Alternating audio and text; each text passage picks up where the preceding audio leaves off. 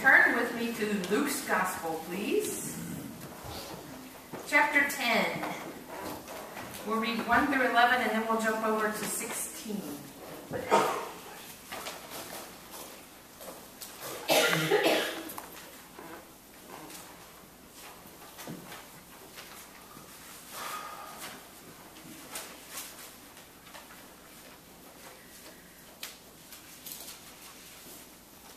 Listen now for the gospel of Jesus Christ. After this, you always have to go, after what? Oh my goodness, all kinds of stuff has just happened in Jesus' life. He first sent out his disciples 2 by 2, similar to the story that we're going to read today. And then he issues the call, if anyone wants to be my disciple, take up his cross and follow me. And then he goes up in that mountain to pray where he is transfigured. So brightly embraced by the love and the presence of God that he glowed. And remember the disciple Peter says, Jesus, this is good. Let's stay up here. I'll build us some tents and we can stay forever. And Jesus said, no, we have to go down. And as soon as Jesus went down from the mountain, there were those waiting for him. There were those who needed his touch still. And so there's all kinds of wonderful things happening just before this. And so after this, the Lord appointed 72 others and sent them 2 by 2 ahead of him to every town and place where he was about to go. He told them, the harvest is plentiful, but the workers are few. Ask the Lord of the harvest, therefore, to send out workers into his harvest field. I'm sending you like lambs among wolves. Do not take a purse or bag or sandals. Do not greet anyone on the road. And when you enter a house, first say, peace to this house. If the one living there's peace is there, your peace will rest on him. If not, it will return to you. Stay in that house, eating and drinking whatever they give you. For the worker deserves his wages. Do not move around from house to house. When you enter a town and are welcome, eat what is set before you. Heal the sick who are there and tell them the kingdom of God is near you. But when you enter a town and you are not welcome, go into its streets and say, even the dust of your town that sticks to our feet, we wipe off against you. Yet be sure of this, the kingdom of God is near. And then jump down to verse 16. Those who listen to you, listen to me. Those who reject you, reject me. But those who reject me, reject him who sent me. The 72 returned with joy and said, Lord, even the demons submit to us in your name. And Jesus replied, I saw Satan fall like lightning from heaven. I have given you authority to trample on snakes and scorpions and to overcome all the power of the enemy. Nothing will harm you. However, do not rejoice that the spirits submit to you, but rejoice that your names are written in heaven. Brothers and sisters, this is the gospel of the Lord Jesus Christ. Thanks be to God. Let us pray. Holy God, we want to thank you and praise you. Give you glory, for you are worthy of our honor and our praise. Today, let it be that we give you honor and glory, not just in what we say, but in how we feel in our hearts, and in our attitudes, and in our willingness to stand up for our faithfulness in Jesus Christ. To be heard in very simple moments and places, and to be heard for your kingdom in places that even have greater significance, where we can touch many, many lives. Let us touch and reach and live for the gospel of Jesus Christ. We love you and we thank you, Jesus. Amen. How about this call? This is an amazing call to go. And there are all kinds of songs that are written. There are all kinds of words that are used to call us to go and to serve Jesus Christ over and over and over again through Scripture. Jesus commands us to go.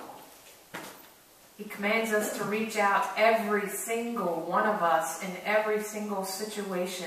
There is never a time in your life when you are exempt from living for Jesus Christ. So if you have another idea about what it means to be a Christian, like I can show up on Sunday and live the way I want to on Sunday, the way I think that God wants me to, and then check out the rest of the week, you're missing the point. You're missing not just the point, but you're missing the blessing. Jesus commands us to go, and his call isn't always easy. Yet he promises that he's always with us. One of my earliest significant remembrances of going in Jesus' name was right after I was ordained into ministry. I had gone to seminary, completed my work there, and fulfilled my internship, and had been appointed to a church. I was going to be associate pastor of a big church in Yorktown, and that was going to happen in June. And then I got the invitation to go to Africa with the Voices of Youth. That's the conference choir that does a trip every year, either a domestic trip, they do a mission, and they do music at the same time. And I was so excited. They invited me to go with them to Zimbabwe. And so really, the day that I was ordained, I got on a bus later that day, and even though I had been appointed to be associate pastor of that church in Yorktown, my first congregation was 40 youth and 12 chaperones that were headed to Zimbabwe. It was really awesome to be able to travel with them. Americans do not travel light. I found that out traveling with this bunch of kids. And apparently that was quite a shock for our host when we got to Zimbabwe, because for 40 kids and 12 adults, they brought one truck to carry our luggage. And so we had luggage underneath our legs, and we were cramped. It was a 5-hour drive to Africa University in Mutare, where we were staying from the airport. And we had luggage everywhere, and it still didn't all fit. And so some of us had to leave our luggage behind. And we got to Africa University. We arrived there in the evening, had our dinner and our evening worship, and went to bed. And somewhere in the middle of the night, I heard this wonderful voice. It was the voice of our host, Patrick Metzicaneri, who was the music director at Africa University, very well known throughout the world for his hymn writing and his directing and teaching people how to praise God. And Patrick's voice was so pleasing, and his sweet African accent, I thought, isn't that sweet? Patrick's walking up and down the halls, giving us a blessing. And I thought, that's some really cool African tradition I don't know about, but I'm going to remember that. And then when I really shook myself awake enough to realize what he was saying, your luggage has arrived. Please come and retrieve. And it tickled me, because I thought, well, that's, certainly something that we think we have to have everything that we want at our fingertips. We all had our hair dryers, we all had our 15 pairs of clothes, and we were traveling for a month after all. Americans need a lot of stuff, don't we? We need a lot of stuff. So when Jesus calls the disciples to go, when he calls these 72 followers of his, and I'm surmising that those are people who heard Jesus sharing the gospel and couldn't help but drop everything and give their lives to follow after him. We're not told exactly a list of whose name was among those 72 called, but I can just gather that they were people who just were the faithful church of Jesus and really wanted to learn and really wanted to be a part of what he was doing. And so Jesus, he's been schooling them just like he's been schooling the disciples. And there's sort of this internship that he sends them on when he says, I'm sending you out 2 by 2. So let's talk about that first. What is it like to be sent 2 by 2? When we were on the Eastern Shore with our youth, I made them have a buddy system for, like, if they were going to go shopping or if we were at the beach, because I worry a lot when we take groups of kids to the beach. I don't want to come back one short at all. And so I feel like I'm constantly counting heads in the water. And the best way for me to do that is just to be out there with them. So I'm out there swimming with them and I'm counting. But I also know that they're watching for each other because they have a buddy. So if my buddy's going to walk down the beach, I'm going to either walk down the beach with them or I'm going to keep my eye and I'm going to know where they are, so that when Michelle comes to me and says, where's your buddy? I can say, oh, they just went for a walk down the beach with another person's buddy. They'll be right back. And there's a reason for having a buddy system. somebody's got to have your back. Somebody has got to have your back. People were not made to be solitary. We are meant to live in community.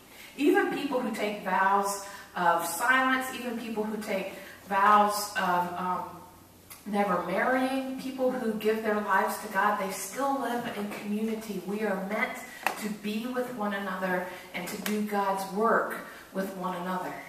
Africa University, where I visited that year, so many years ago, is a good example of that. You think about wanting to build a university of higher education in a foreign country, a third world country, and you think, oh my goodness, that's too huge. Who could do that? But Methodists from all over the world have united together, and we have in our apportionments that Africa University Fund. And if those of you who work with our administrative ministries, you see that come every year on our apportionments. That's a part of what we are doing with our gifts, because we're a part of a church that's bigger than just Wesley Chapel. And so where one small group could never build a university or a hospital or a school or a clinic, together with other people we can do amazing things. And Jesus knows that we need each other. And so he sent them out 2 by 2. Somebody's got your back. We're going to work together for the gospel. He sends them out 2 by 2, and he says, this is the part that I would have a really hard time with. Take nothing with you. Don't take an extra tunic. Don't take any money. Don't take any extra sandals. I'm talking about people who walk everywhere they go. Girls, you cannot change outfits, so you don't even really need another pair of shoes. But if you did, you couldn't carry them with you, because Jesus said, go 2 by 2 and don't take anything with you. I would say, can I at least take a fanny pack for my cell phone? What would you want to take with you? I mean, if you were told to pack light, how big would your bag be? Think about it. Pack light. I'm sending you on a mission. How big is your bag, Summer? Is it a truckload? Yeah. Yeah, pretty much. Pack light. The lightest I've ever packed for a mission trip is a suitcase like this big and like this big around, because I need my stuff, and I don't know where I'm going to be able to buy stuff when I go to Africa or Haiti or even Eastern Shore of Virginia. I got to take stuff because I'm going to need stuff. Jesus says, don't take any stuff. I'm going to provide everything that you need. And when you go, speak peace. There's something about speaking peace in the name of Jesus Christ that is so much greater a greeting than, hey y'all, how you doing? You know what I'm saying? When we do, sometimes as a congregation, pass the peace, I will often say to you, now this is not a time to catch up on the neighborhood news. This is a time where you are speaking the blessing of Jesus Christ to another person. Isn't that different? That's way different than, hey y'all. That's why Jesus says, don't stop along the road. That sounds a little snooty at first, doesn't it? Don't stop along the road. Well, it was a custom at that point, and it's a custom for us. If you're driving down the road and you see somebody you know, you wave, and if they're close enough to the road, you probably stop and roll down your window and have a conversation, don't you? Or you ride, if you live in Eagle Cove, you ride around in your little golf cart and you stop at the other golf cart, or the person in their yard working, you stop and have conversation, because that's what friends do. Jesus said, keep focused. Keep focused. Don't dilly-dally along the way. I'm sending you for a purpose, to bring my peace. Don't take anything. Go 2 by 2 and touch a life. And don't dilly-dally along the way, because I have work for you to do. And when you get there, speak peace. Now, there's lots of us who grew up as the peacekeepers. How many of you are the peacekeeper in your family? I totally am the peacekeeper, and I don't know if that's a younger child thing. In my family, I think it's part of being the younger child, but you know who you are if you're the peacekeeper. Well, let me first of all say, Jesus said peacekeepers are blessed. So if you ever get tired of being the peacekeeper, just remember that Jesus said you are blessed. And here's the reality. Every single one of you should have raised your hand, because we should all be the peacekeeper in our family, in our homes, in our neighborhoods, in our countries, in our world. Jesus says we're blessed. Jesus says when you offer peace, he doesn't say stick around and be a doormat. He says if your peace rests upon the house where you offer it, then stay there. Stay there as long as you're able to and receive whatever blessing is bestowed upon you. On my very first international mission trip, my mom and I went to Haiti, and we had sponsored children through the Baptist Haiti mission for school, and we actually got to meet some of those kids and go to their home. And one home, there were two little boys, and both of their parents had died, and so they were being raised by their grandparents, and they lived in a little 2-room concrete house, which was a lot nicer than a lot of the houses that we had seen along the road. Sometimes it's just a thatched hut that people live in, even still now. But we went into their house, and they had only 2 chairs in their whole house, and they had like a little hibachi like in the center of the floor. And they immediately jumped up and insisted that my mother and I sit in the only 2 chairs in the house. It was very dark in the room. The only light was from the door that was open and from the little hibachi that had some hot coals on it. And this house, they were probably a little more wealthy than a lot of people because they had electricity, but they only had 1 light bulb. I don't know why that struck me so amazing, but they only had 1 light bulb. So they ran into the other room where we could see light coming out, and they unscrewed their 1 light bulb and brought it into the room where we were. Their 1 light bulb in their 1 room with heat, in their 1 room with chairs. It was the most humbling and amazing hospitality I have ever received in my entire life. When you have people in your home, what do you want for them? Can I offer you something to drink? We were just getting ready to have a meal. Pull up a chair or have a snack. Or please sit down in the best chair. Get up and offer them your recliner, people. No. Yeah, that's the kind of hospitality we offer to our friends and people that we love. Come into our house. Why wouldn't we offer that kind of hospitality to strangers, or even receive that kind of hospitality from strangers? Let me just tell you, if someone offers you hospitality like that, don't be too humble to receive it. Because a lot of times we'll go, no, keep your seat. Then you're not allowing them the blessing of giving you their very best. You know what I'm saying? When you're offered hospitality, receive it graciously. God bless you. Peace be with you. Peace bless your household. Everywhere that we go, we should be able to speak the peace of Jesus Christ. Now, some of you will say, I've been working really hard at being a peacemaker, and all that happens is that I get taken advantage of. Here's where Jesus empowers us to not be taken advantage of. He says, if you go somewhere with the message of the peace of Jesus Christ and your message is not received, then go into the city, the center of the city, and make an example, not just to that person, but go to the city and say, I shake the dust from my feet, and go forth for Jesus Christ. So what does that call us to today? This is a huge calling of trust. Trust to depend that wherever God is sending us, God has already gone there before us and made preparations for our hospitality, made preparations for our provision, made preparations for the spreading of the gospel of Jesus Christ. All we have to do is go. I remember around the time that the earthquakes hit Haiti a number of years ago, it was the first time that I heard this song by Chris Tomlin, You're the God of this city. Have you ever heard that? You're the God of this city. You're the King of these people. You're the Lord of this nation. You are. You, God, are the light in the darkness. You are the hope to the hopeless. You are the peace to the restless. You are. There is no one like our God. Greater things have yet to come, and greater things are still to be done in this city. Greater things have yet to come, and greater things are still to be done here. You know, any place that you go, you're able to take that message, because God has something greater for us here at Wesley Chapel.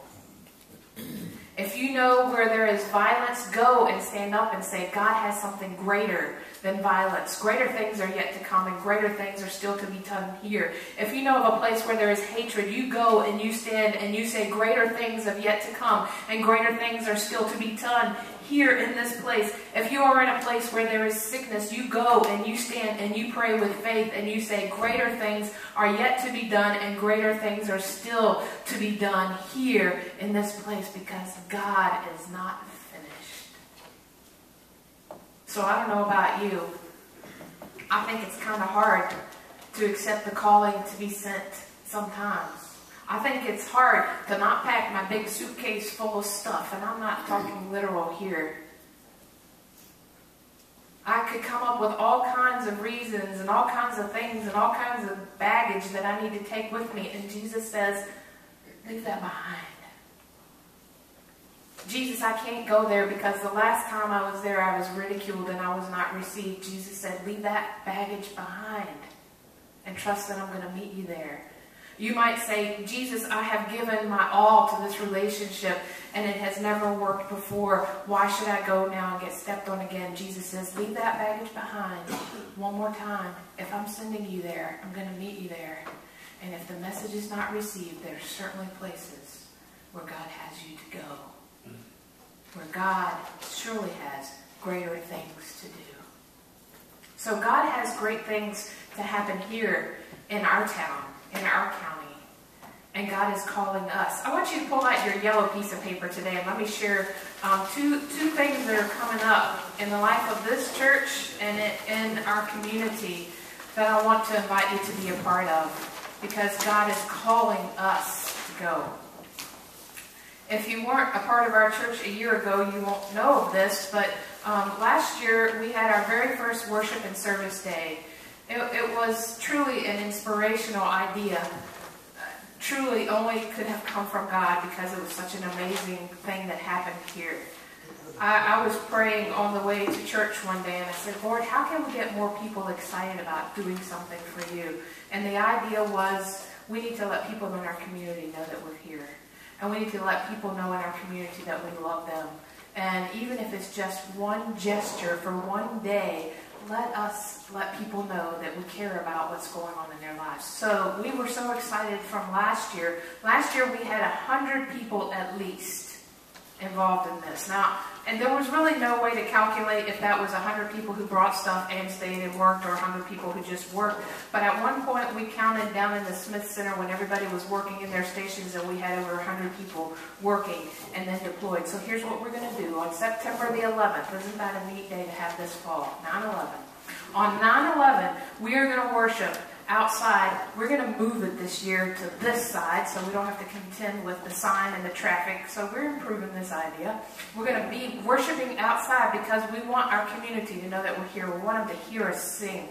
We want them to drive by and say, something's happening there. Maybe I should check into it. So we're going to worship at 10 o'clock. And then at a little bit before 11 o'clock, we're going to deploy. We're going to go back in the Smith Center. We're going to put together exam snacks, study snacks for students at VSU. We're going to put together bag lunches for the men at the Salvation Army.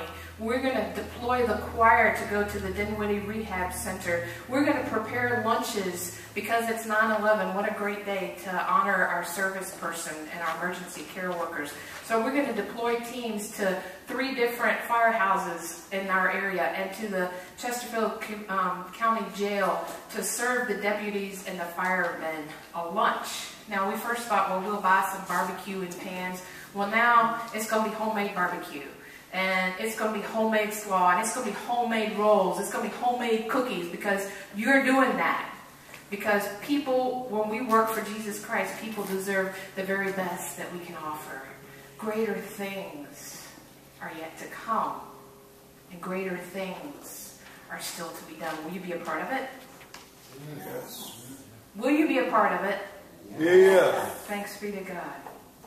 There's another thing on the backside on October 1st. We've been invited by, it all started, and BJ can tell you better because he's been our relations person with this team, but it all started with a bunch of folks at the Matoka Baptist Church who were in Bible study and who felt that God was calling them to do more than just have Bible study by themselves, but that God was calling them to get out into the community and somehow minister to people and just let them know that God loves them here in this community. Not for any church to be working to get members, but for churches in our community to come together to serve our community. And so on October 1st, it's going to be Community Day in Matoka, and it'll be down at Matoka Christian Fellowship. And you see, there's going to be all kinds of things, and it's all free, just for people to know that they are loved by Jesus Christ right here in Matoka. Greater things are yet to come. Greater things are yet to be done here. Will you be a part? Yes. Will you be a part of what Jesus wants to do in this church and in this community? Will you? Yes. Let us pray. God, we thank you that you call us still today. And you command us to go. It's easy, God, for us to hide away and to not want to be involved in something that calls us out of our comfort zone. That's easy. You never called us to easy, but you never called us to alone either. You've called us into a community of believers who are supposed to live as a community of believers so that others too may come to know you. God, I pray for this congregation and their generosity and their love and their desire to serve you. I pray for opportunities that you give us to serve you. I pray for an opportunity to give somebody a bottle of water and say, Jesus loves you. I pray for an opportunity to give somebody a homemade cookie and say, Jesus loves you, and so we made you something homemade. I thank you, God, for opportunities to go and to reach and to touch your kingdom. So bless us, God. Wesley Chapel Church, those of us in this very room, those of us who aren't in this very room at this very moment, but we want to be a part of what you're doing, God. Forgive us when we fail you. Help us to make a difference for someone. Thank you, God. We love you. We praise you. We thank you for all the opportunities. In Jesus' name.